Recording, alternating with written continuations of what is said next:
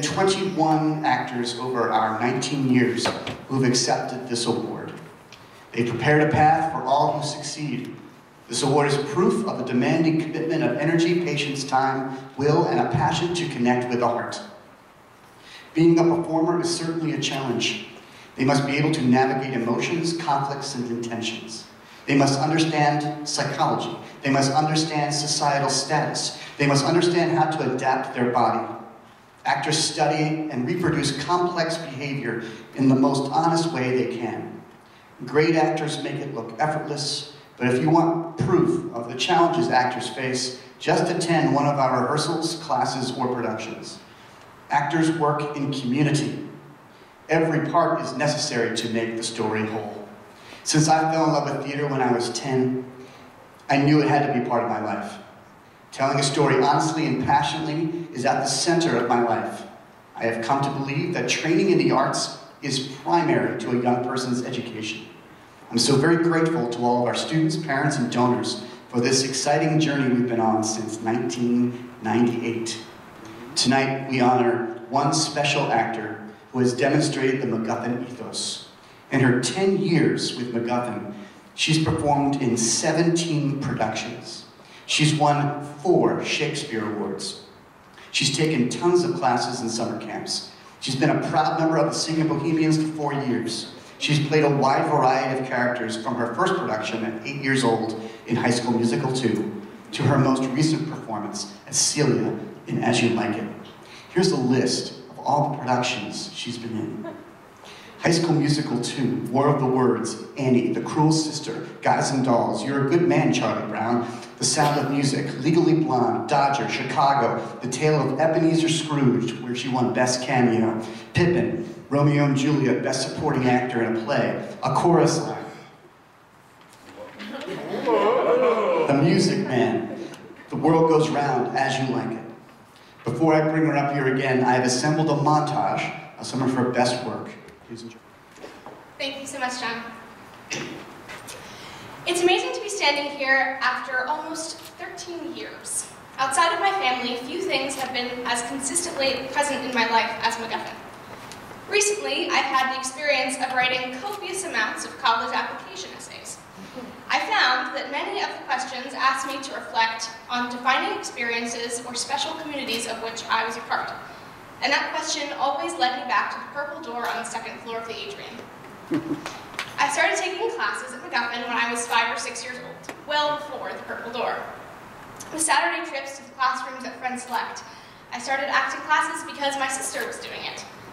I admit I didn't love it at first. I was a really shy kid, painfully shy.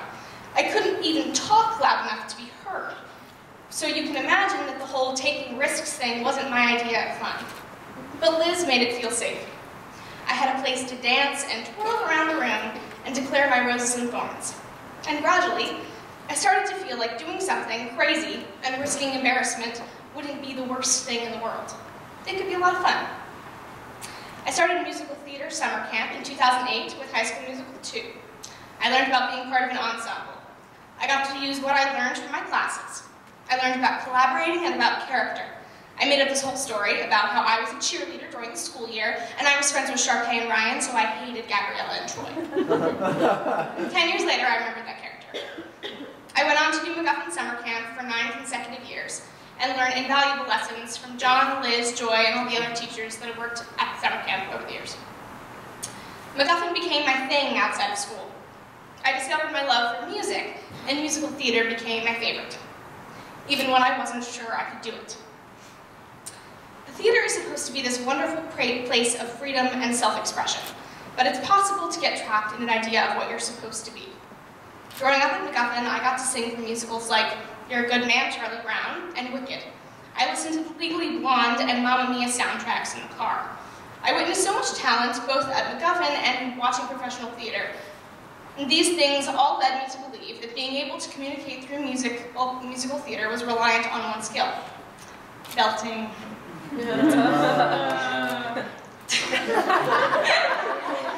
As much as I wanted to be a successful belter, which was in my mind the only way to be a good singer, I didn't seem to be very good at it. I didn't know that there was any other way to be a good singer. I loved performing, but there was a disconnect between what I wanted to do and what I could do. I was jealous of everyone who had what I didn't.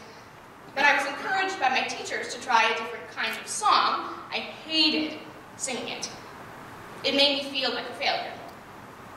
I eventually realized that I could still be just as good, or powerful, or exciting to watch. I didn't love every second of learning how to sing with a more classical sound. Sometimes I wanted to go back to trying to be someone that I wasn't. But in the long run, I found that my problem wasn't that I couldn't belt. It was that I couldn't sing like anyone else. My voice didn't sound like a recording of Laura Bell Bundy because my voice wasn't Laura Bell Bundy's. It was mine. If there's one thing I wish someone had told me earlier, it's that there are so many people worth admiring, but there is no one, or no group of artists or people worth basing yourself off of. And even though I thought my peers would think I sounded silly, it turns out, your peers will appreciate your skill if you can appreciate your skill. Love what you're good at, be proud of what you're good at, and others will be proud of it too. I've learned a lot in my time at MacGuffin. I've learned about telling stories. The beauty of theater is that everyone has a story to tell, and that gives you insight into who they are. As actors, we learn to sympathize with even the most unlikely characters. This is something that has really changed how I live my life. I've learned that you can't lead, and you can't be a lead until you are a leader. Perhaps the most important thing I've learned at MacGuffin is that your peers are not your competition, they are your best gift.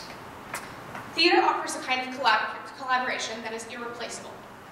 Finding harmonies, moving together, making people laugh or cry, there's no better way to share and create human emotion. I have been inspired in the most incredible way by my friends and castmates here. I have been inspired by so many amazing alum, like Mikhail Schuckman, Allie Boyle, Meredith Brandt, and Sarah Shefflin, and so many more.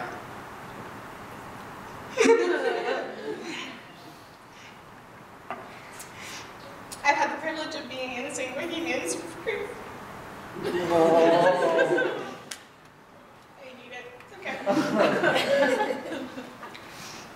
I've been part of the St. Bohemians for 4 years with the amazingly talented Keith Brown, Jess Boyle, Alex Giganti, El Mari. Got it. Kayla Warren, and of course, all the current members. I love you guys. And best of all, I've had the inspiration that comes from working so closely with Isabel Ginsberg. And I especially want to thank her. God, I promised I wasn't going to do this. It's so annoying. Okay. Isabel is and always has been so amazingly talented. I think we all recognize that. But Isabel is also one of the most dedicated and committed actors I performed with. She's loyal to her craft and to MacGuffin in a way that we should all aspire to be. She's a leader in every show in the St. Bohemians. Performing alongside her has pushed me to work harder and dig deeper. The chance to perform with and be friends with people like Isabel is the reason MacGuffin is a special place. Borrow your friends' tricks. Absorb their energy and cherish their friendship. Thank you, Isabel, and all of the amazing actors I've gotten to work with here. You are MacGuffin. Beyond my peers, I'm incredibly grateful to all the people who make MacGuffin what it is. Parents who contribute so much and who come to all of our shows. The board, the amazing Joy Orleman, Emma Dittness, and Jude Cretu, and all the other amazing people I have not had the pleasure to work with. And of course, Liz and John. Thank you, Liz, for being the perfect combination of nurturing and tough. I have learned more from you than I can ever tell you about the importance of supporting one another and growing as a cast and company. Thank you for seeing things in me that others didn't. Tybalt isn't a role that many directors would think to give me, but it has been one of the most formative experiences in my acting career thus far. You have repeatedly helped me to realize potential in myself that I didn't know was there. Thank you for all the lessons and support.